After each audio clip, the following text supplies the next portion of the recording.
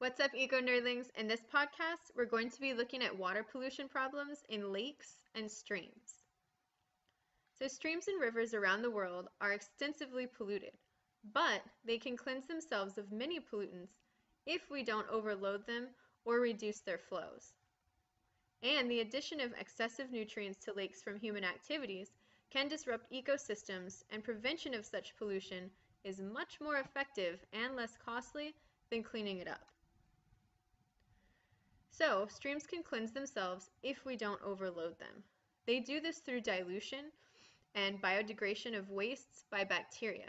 However, it does take time, and you also see an oxygen sag curve.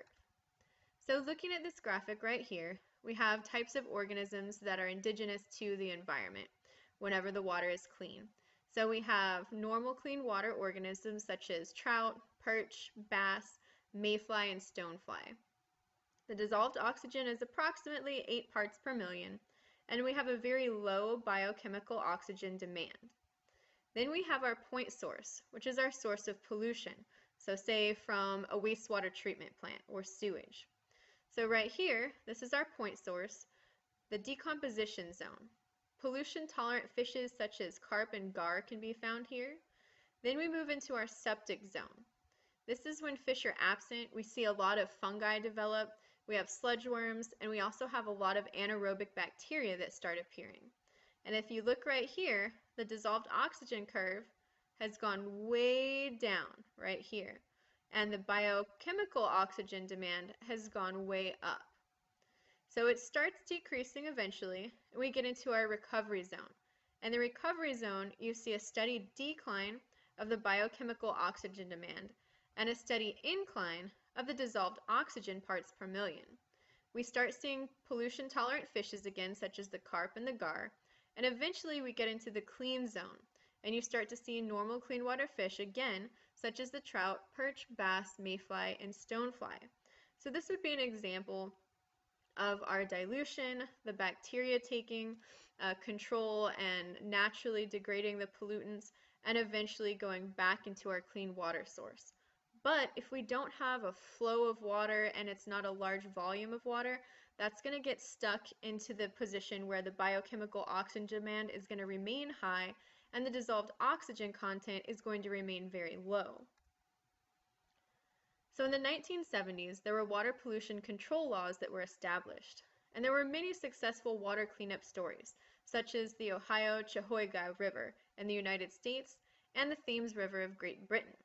Contamination of toxic inorganic and organic chemicals by industries and mines had caused these rivers to be extremely polluted, but people took initiative and they started to clean up the rivers and come up with different types of laws as well as ways of taking the pollutants out of the rivers.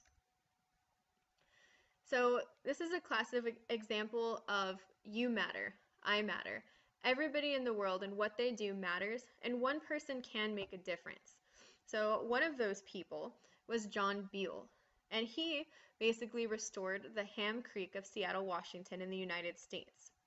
He took a lot of initiative. He planted trees. He persuaded companies to stop dumping their toxins into the rivers, into the stream, and he also removed a lot of garbage from the stream himself. So looking at the global outlook as far as stream pollution in developing countries, meaning developing countries such as China, India, nations that aren't quite where the United States is. So unfortunately, over half of the world's 500 major rivers are polluted. They're polluted with untreated sewage, so people going to the bathroom and all of that feces and pollutants, all of those going into the water directly without any type of treatment. Industrial waste coming off of all of the factories, different types of plants, going directly again into the rivers and the streams. Two of the large examples again are India and China's rivers. They're extremely polluted. They're toxic not only to the animals and plant life that live there, but as well as the humans that live around them. So the natural capital degradation, this is an example of a very highly polluted river in China. So as you can see, not only is there a lot of garbage, but there's all kinds of algal blooms. There's going to be a lot of anaerobic bacteria found in the river as well.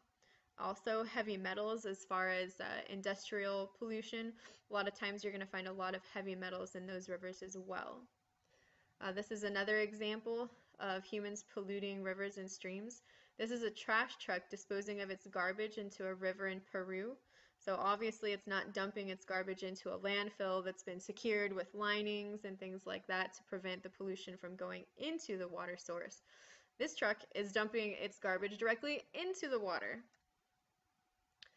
So one of the effects is, of pollution, biomagnifying, things like that, is too little mixing and very low water flow, and it makes lakes very vulnerable for water pollution. When we have streams and rivers, they can take care of themselves because they have a steady flow of water, water coming in, water going out. However, lakes are pretty much a sedentary body of water. There's not much going in and not much going out of the lakes. So they're a lot less effective at diluting pollutants than streams and rivers are. Lakes do have stratified layers, and there's very little vertical mixing that occurs. It does happen, but not very often. There's also little to no water flow. Pretty much the only water they're going to get is going to come from runoff, precipitation in the form of snow, sleet, rain, things like that. And it can take up to 100 years to change the water in a lake. And again, biomagnification of pollutants is a very common threat in lakes. So this is an example of a fish kill by water pollution. So a lot of times if a lake becomes very polluted, you'll see, or you're probably going to smell it before you see it, a huge fish kill. So you'll see all of these fish floating at the top of the water. You'll see them washed up on the shorelines. I've seen this, unfortunately, a couple of times in my life, and like I said, the one thing I remember the most, aside from the dead fish, was the smell of it before I even got there. It was just this horrible, horrible smell. So eutrophication, this is a natural process, but we can also have human-caused eutrophication. So naturally, eutrophication is the natural enrichment of a shallow lake, estuary, or slow-moving stream. It's caused by runoff into the lake that contains nitrates and phosphates. And again, this is a natural runoff. This is not caused by runoff from farming industries and things like that. And then we have oligotrophic lakes. These are lakes that have very low amounts of nutrients, and they have very clear water. So the more nutrients, the less clear the water is going to be, or I should say the more turbid the water is going to be. If the water is very turbid, it's going to have a lot of sediments. A lot of times you'll see huge algal blooms. It's going to be very cloudy. So if we have an input of nitrogen and phosphorus, again, you're going to see an algal bloom. The algal bloom occurs, the algae dies, and then it decays. This does lower the oxygen content of the area, though. We also have man-made eutrophication, which we call cultural eutrophication.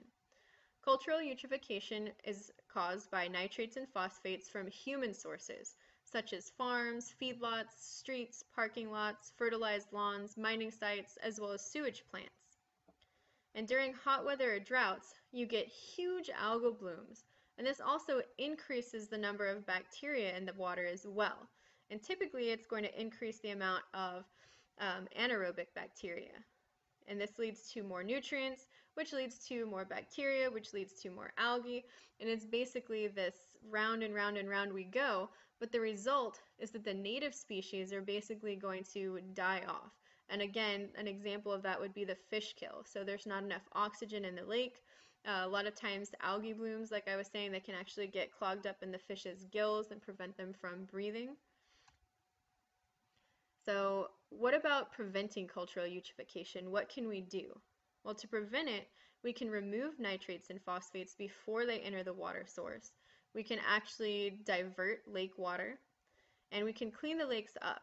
We can remove excess weeds, we can use herbicides and algicides, but again, there's also a downside to that because we're putting more chemicals into the water source. We can also pump in air to try and increase the dissolved oxygen content of the water. So this is an example of cultural eutrophication in a Chinese lake. As you can see, there is a huge algal bloom. You can't even see water. If you looked at this picture and you didn't see the guy in a boat, you'd probably think this was some type of golf course because it's so green and there's so much plant life. But this is actually a lake. And again, It was caused because of an increased input of nitrates and phosphates into the body of water, which caused a huge algal bloom. Obviously, that decreased all of the oxygen content, so this probably is devoid of fish and other types of animal life. So going back to our original case study of Lake Washington and Puget Sound. So we had severe water pollution, and we did realize that it could be reversed. So citizen action combined with scientific research helped to decrease the pollution of that lake. Good solutions, however, don't always work forever. There's always different pollutants that are going to be coming in to the lake, which are going to cause more problems, and we're going to have to come up with more solutions. So wastewater treatment plant effluents were sent to Puget Sound.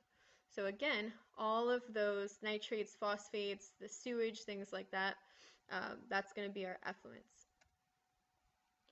So case study for the pollution in the Great Lakes. Well, in the 1960s, there were many areas with cultural eutrophication. And in 1972, Canada and the United States came up with the Great Lakes Pollution Control Program. And it worked. It was very effective. It decreased the number of algal blooms. It increased the dissolved oxygen content of the bodies of water. It increased fishing catches. The swimming beaches were reopened. There were better sewage treatment plants that were put into place. And there were fewer industrial wastes that were being released into the water. They also had bans on phosphate-containing household products. But problems still exist. There was still raw sewage that was getting put in. There was non-point sources of runoff and pesticides as well as fertilizers that were going into the lake. There were other types of biological pollution, and we also had atmospheric deposition of pesticides as well as mercury. So in 2007, the State of the Great Lakes report basically came back and said that they found new pollutants that were being released into the lakes, that there was wetland loss and degradation, meaning the wetlands were suffering. They had a decline of some of the native species, so they're losing some of the native species of plants and animals. And they also had native carnivorous fish species that were declining. Well, I hope you learned a little bit about stream and lake pollution. If you'd like to rewatch this video lecture or any others for AP Environmental Science, you can visit my website at www.nerdlingscience.com. Well, this is the Queen Nerdling signing off for now. Stay nerdy till next time.